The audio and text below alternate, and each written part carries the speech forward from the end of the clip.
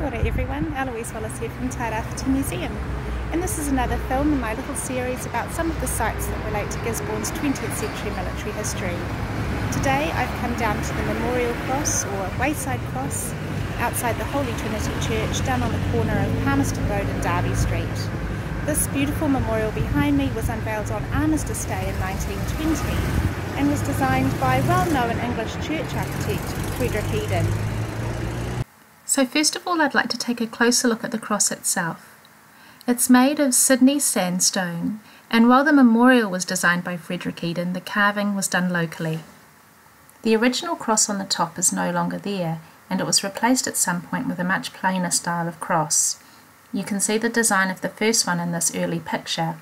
It had the emblems of England, the rose, at the end of each cross piece, and in a niche on the cross arm was a bronze figure of the crucified Christ.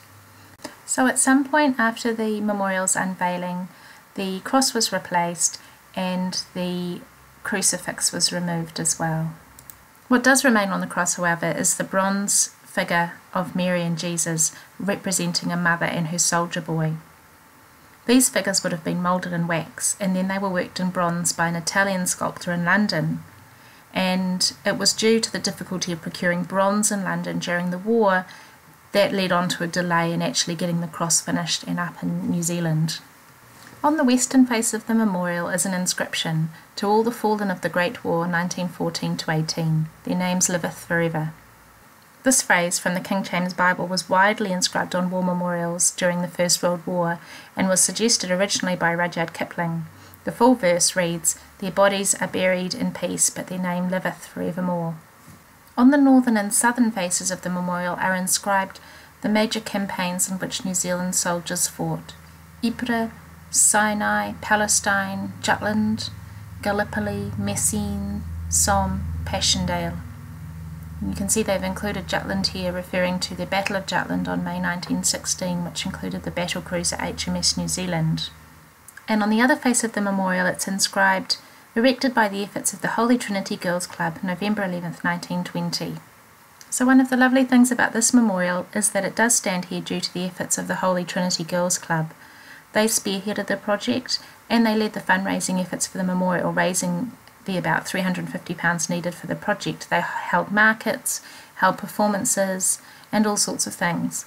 And we have a picture in the Gisborne Photo News here of the club at a reunion in 1960, and they mentioned that the Memorial Cross had been one of their major projects. The club had started back in 1916, and Miss Ellen Davies was the president of the club at the time the War Memorial Project was underway and actually unveiled the memorial. So now I'd like to tell you a little bit more about the designer, Frederick Charles Eden. He was born in 1864 and he died on the 15th of July 1944. As I said, he was an English church architect and he was based in London. And he was very well known for his work designing churches, refurbishing churches, and from 1910 or thereabouts he focused on church fittings and stained glass. He was also the honorary architect and secretary of the Wayside Cross Society in England.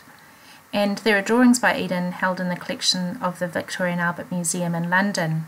Reverend Pack was interviewed for the paper at the time and he described the concept for a wayside cross. He said, "There is desire everywhere for memorials of those who have freely laid their lives down for their country. The idea of such a cross is to those who pass along the highways of the great sacrifice and of those who in their degree have followed its steps." A wayside cross very simply is a cross that's placed by a footpath or a road or at an intersection, and they often serve as waymarks for walkers or pilgrims or designate dangerous places. So the idea of the memorial cross here was just to seek to remind passers-by at this spot of the 500 men from the district who had died during the war. The cross was unveiled at 1 p.m. on 11th of November 1920, Armistice Day, and the paper describes the event in some detail. The church grounds were occupied by representatives of all of the local bodies.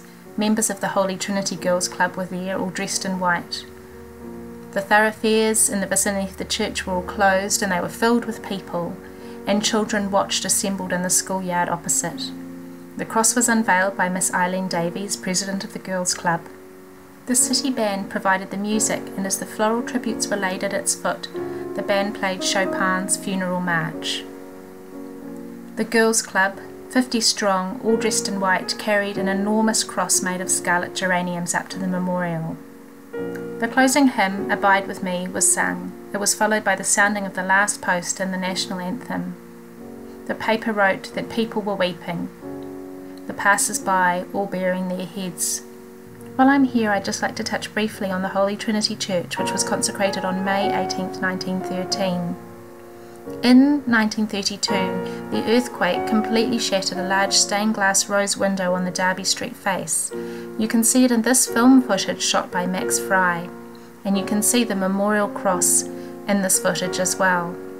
The memorial cross was also damaged during the 2007 earthquake.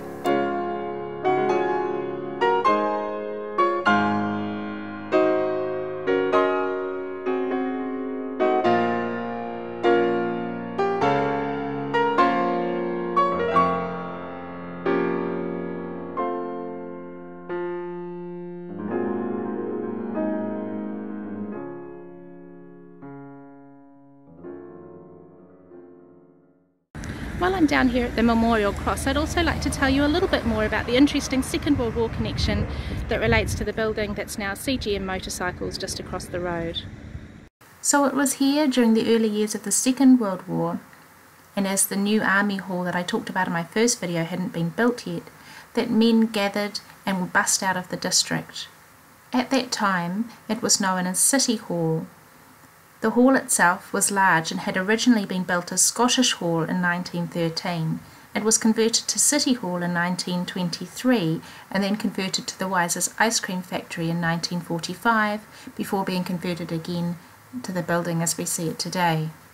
So that brings me to the end of this little film about the Holy Trinity Memorial Cross and the building opposite. And while this memorial was rather outshone by the larger memorial down on the Esplanade that was unveiled in 1923, it's continued through the years in the 20th century to be a focal point for Armistice Day commemorations in the city.